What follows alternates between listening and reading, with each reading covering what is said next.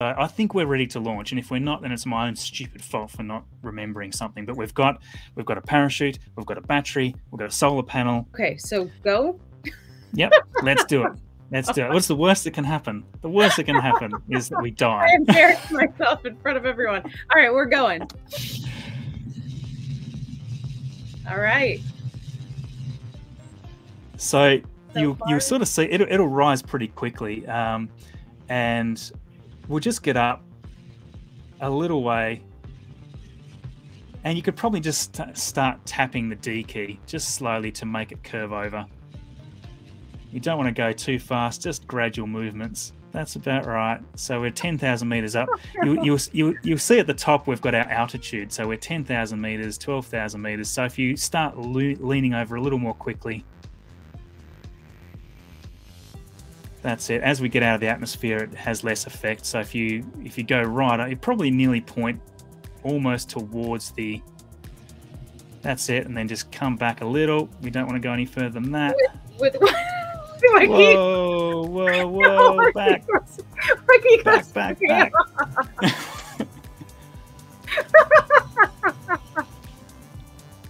Okay, I think we're still okay. I would probably cut your engines at this point. Press X. How do we land this?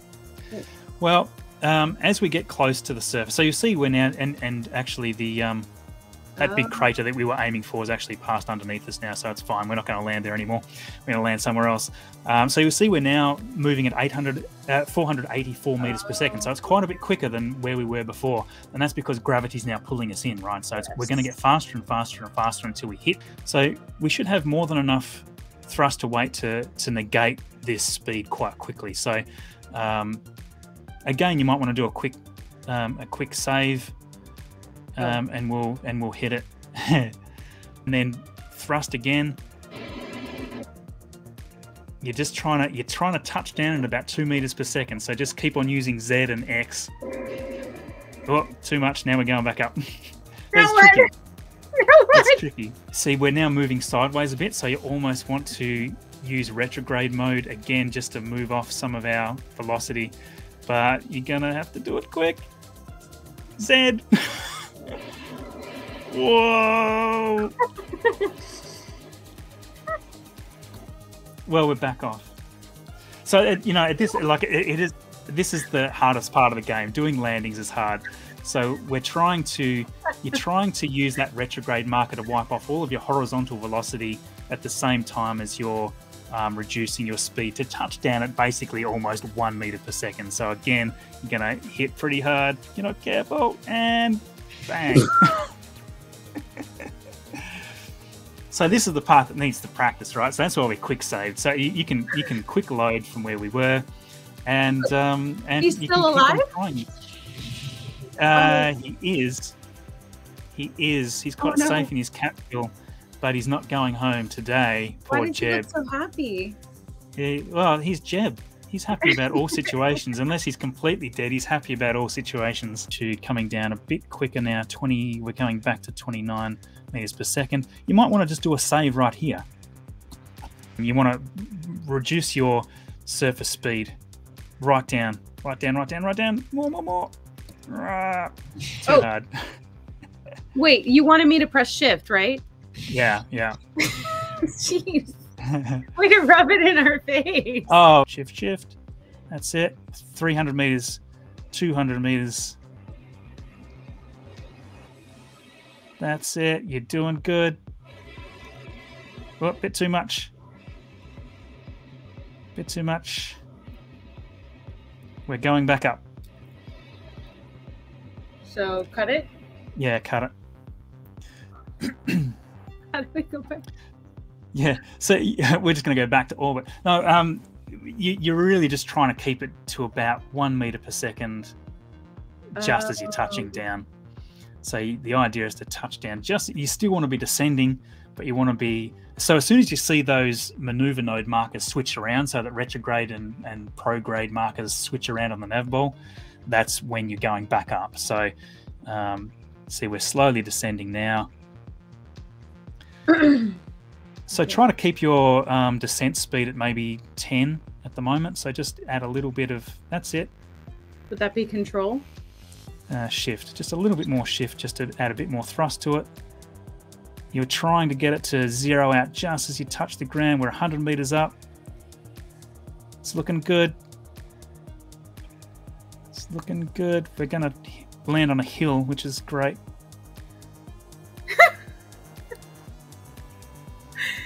Okay, a little bit less thrust. We're descending at 1.7, 1.8 meters per second, 2 meters per second. Tiny bit more thrust. You want to try to touch the ground at almost nothing and cut the engines. Cut the engines.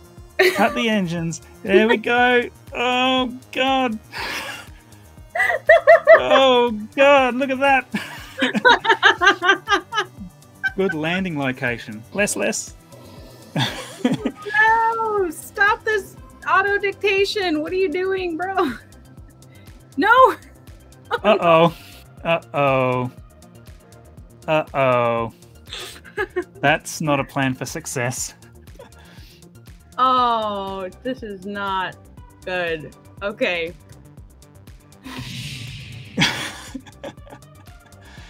That didn't go to plan, that one. I don't know why I changed it. I am so glad this is a game. You can kind of see the ground coming up, so that gives you a good judgment on how quickly you're coming down. A little bit faster. That's it. That's it. That's it. Oh, bit of a rough one, but that was landing. I reckon we can count that. Just go back up, and we'll head back home. Full thrust. Go. Oh. Full thrust. We're going back home. We're going back home. So on the nav ball, go straight up, and we're coming back home. And for anybody, I suppose anybody that's watching that finds this interesting, Kerbal Space Program is one of those things. Like I wouldn't have a channel without this game, and I also wouldn't have an interest in the orbital mechanics without this game. Because when you're playing it, what you tend to find is, you know, you've got to learn how to do these intercepts. You've got to learn, oh, okay, I need to burn on this side of the orbit to stretch out the opposite side of the orbit in terms of, you know, so it's very interesting. And then when you watch a real mission, it's like, oh, I know exactly why they're doing that. They've got to do this burn on the opposite side of, on the moon so that we can, or, you know, as we're passing the moon so that it can stretch out or reduce the opposite side of the orbit. So it's all very interesting. It's all very interesting. And as we get in close here, we should see the re-entry start to happen. So you're pretty much safe to time warp right in. You can pretty much physics warp like we were doing there, and that'll just enter a little bit more quickly. As it gets to 500 meters or so, it should pop itself out. Oh my God, just take your physics warp off. Jeez, I thought it was going to come out a lot sooner than that. That was like breakneck. Are we going to land on a hill? No, we're pretty good. So here we are, back home after our moon mission. We landed. Jebediah is alive. Well done, Ellie. We did it. And that's kind of the basics. So, you know, if you're playing the full career mode, you have to unlock each of these parts to give the ability to do more and more stuff, and you can get more efficient engines and all this sort of stuff. So we kind of we sort of just went straight through the ultimate parts list there to make a vehicle very simply and easily. But yes, if you're doing career, the first step is to get into orbit and then return, and then the next step is to get into a certain type of orbit and return. And it's just incredibly fun learning how to change inclinations and all this sort of stuff. So if you need to get into a specific polar orbit, you need to launch in a different direction, and you need to adjust your inclination at certain points in your orbit to exactly match the parameters of this mission. So it becomes really quite interesting, and you get to learn a lot about orbital mechanics. We didn't even cover things like when you would use radial burns versus normal burns and anti-normal burns and all these sorts of things, which is just different ways of saying, look, you're facing different directions on your nav ball. Right. So interesting. If you burn sideways, you're changing the future of your orbit in a certain way. But because you're already moving at such a big velocity, you know, it doesn't change in the way you think. It sort of skews it in a way that isn't immediately intuitive until you know what you're doing. And you then have to set targets and intercepts, and it'll tell you the relative inclinations, and you've got to try to match them back up. All sorts of really cool stuff. But that's lessons for another day. The good thing about doing a moon mission is everything's on the flat 90-degree plane, so you can launch at 90 degrees, you can land at 90 degrees, you can then retake off at 90 degrees on the nav ball if you're roughly in an equatorial plane, and you can just come straight back. You can do all that really without knowing anything about inclination or anything like this. So if you guys like that story, please make sure to like this video, subscribe to Ellie in Space, and I'll see you in the next video.